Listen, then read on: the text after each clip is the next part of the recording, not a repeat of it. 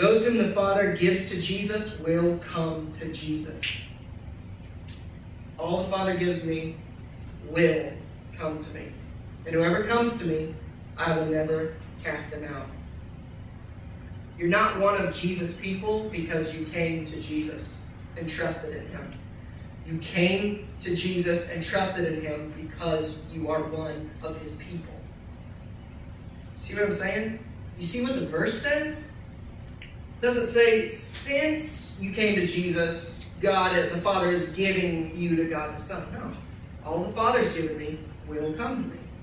They're not, and then they will, because I've chosen, because I have given them eternal life. In John 10:27, Jesus says, my sheep hear my voice, and I know them, and they follow me. It doesn't get much clearer than that.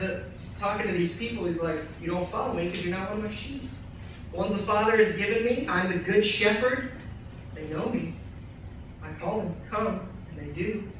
And they follow me. You can't get around this if you read the Bible. If you read it honestly, you can't get around God's sovereignty in the saving of sinners and the reconciling of sinners to himself. Jesus does not say that because his people come to Jesus and believe on Jesus, God therefore gives them to the Son. No. Those whom the Father gives to the Son come to the Son. He secures their coming. He works their coming. He guarantees their coming. When you came to Christ, God brought you. When you believed it was God opening your eyes, when Jesus was understandable to you, you didn't make Jesus look all satisfying to your heart. God did. He did that.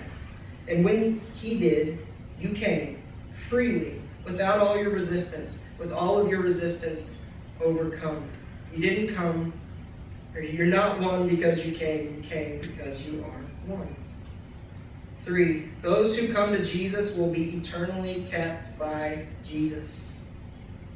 Jesus saves us and keeps us. If you have any thought, if you are in Christ, if you see Jesus as supremely valuable, you've come to him trusting in what he's done. If you have any thought that you can lose that standing, be freed from that.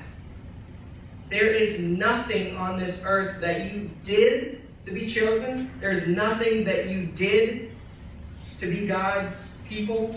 And there's nothing you can do to not be his people. Whoever comes to me, I will never cast them out. Not whoever comes to me and stays with me and never goes away, I will never cast out. He said, if they truly come to me, I'm never going to cast them out. This is what we call perseverance of the saints. That those who come to Christ, he keeps them because he actually authored their coming. He saves us by grace and he keeps us by grace and he takes us to be with him by grace. It's all a gift and it's all not about you.